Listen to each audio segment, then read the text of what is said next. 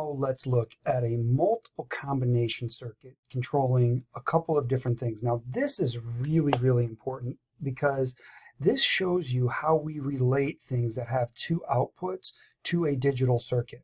So first let's look at the combinations that we've created. I've created I have the same combination that I had in the previous video, which I'll link down to the bottom, where it's A or B and C.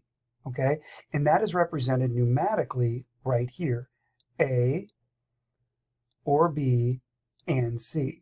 Okay, this will extend the cylinder out.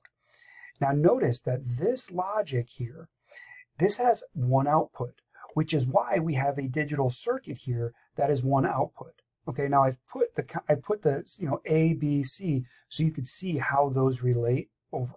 Okay, now to get the cylinder to retract, we have to have a whole other logic set.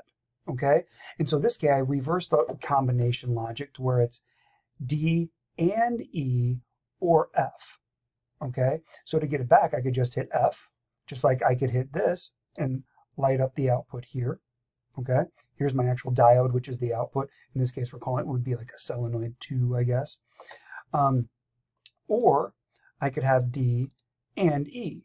Okay, now notice how I did this here. So in this case, I wired these in series. I didn't use an AND gate because it works the same, at least schematically. Out in the field, there are some considerations you want to make to if you needed to use an AND gate or not.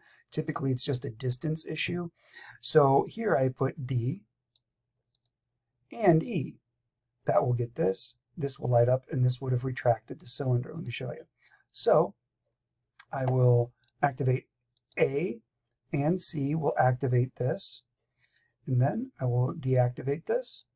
Now D and E will retract it. So the retraction portion here is represented by this circuit here. So each output here, or each pneumatic control for the directional control valve has its own set of logic. New students really struggle with this when they're trying to convert digital logic to like a pneumatic circuit or a motor control circuit. So let's take a look at this.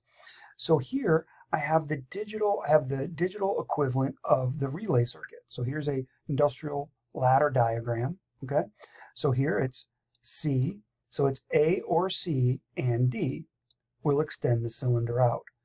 To retract it, which would be this logical set here, this pneumatic set here would be D and E or F. So it's F will retract it, I'll extend it out again, or D and E will retract it. Okay?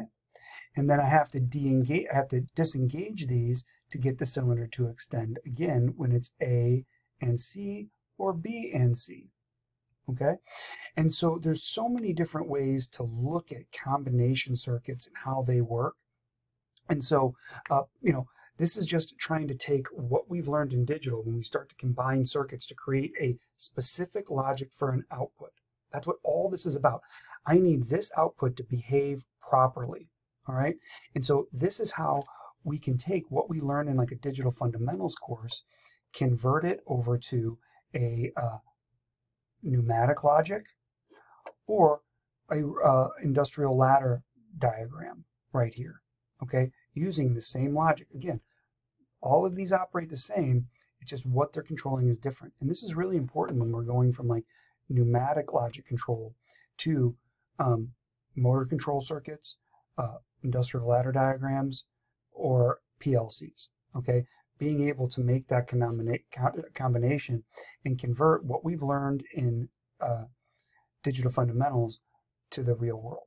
Okay, so I hope this video helped explain. This is the fourth in a series that I'm doing. So if you haven't watched these, you might want to go back. I break these down with the AND gates, ORs, and then I have another combination video here. So anyway, thank you so much for watching. And if you liked the video, please hit like and subscribe. I'd appreciate it. Thank you very much.